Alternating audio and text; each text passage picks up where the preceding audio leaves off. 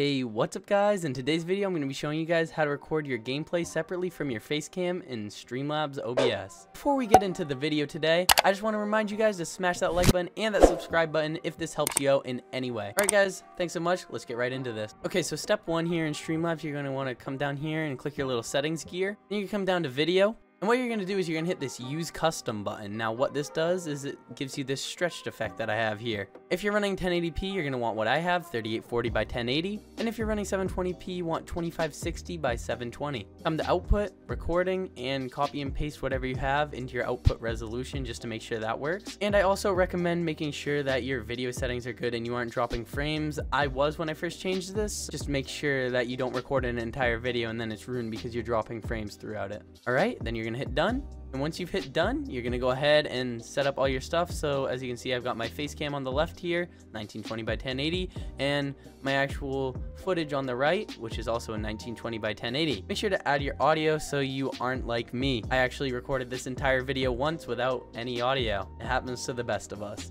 Alright, so once you've got that done and you've got your video recorded, you want to come over to your editing software. So I already recorded something earlier for this, so I'm going to just hit File and Import Media. By the way, I'm using Sony Vegas 18 for this tutorial. If you guys are using a different software and you're having trouble following along, leave questions in the comments below and I'll do my best to help you out. Alright, but as you can see right here, we can go ahead and open up this footage and drag it in. And what we can instantly do is we can copy and paste this footage and then delete the audio from it. Then we can insert a new video track for this footage here. And now this footage here will be our Facecam and this footage here will be our gameplay. Starting off with the gameplay is pretty simple. All you want to do is select this magnet tool that's going to snap it. And you're going to hold control and you're going to drag in a few times, hover your gameplay, and if you see that it doesn't fit yet, snap it a few more. And there you go. Now you can see our gameplay in the background there is filling our frame completely. And now after that we can work with our Facecam. So the Facecam itself can be a bit buggy at times. It causes me quite a bit of frustration. Sometimes you just gotta play around with it a little bit. So you're gonna start off by holding control and dragging this top box up.